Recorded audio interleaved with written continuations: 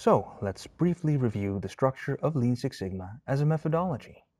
As you've learned by now, Lean Six Sigma is an approach to continuous improvement that is divided mainly in two types of initiatives, namely ongoing improvement initiatives and project-based improvement initiatives. Each of these types of initiatives is associated with a set of methods and tools for you to employ.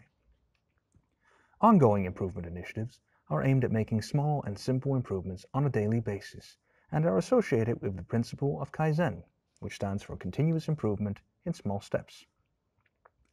The methods most often associated with this type of initiative are the stand-up, Kaizen event, and standardized work. Project-based initiatives are aimed at solving specific problems or making specific improvements in a project that spans over a longer period than just a few days or weeks.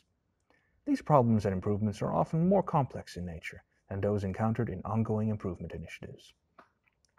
The methods associated with this type of initiative are the DMAIC project structure and A-free management. When structuring Lean Six Sigma like this, it is important to remember that while the methods are generally meant to be applied in one of the two types of initiatives, the tools are not exclusive to specific methods and initiatives. It is the questions that should lead and help you decide what initiative, method, and tool best suits your needs at the time.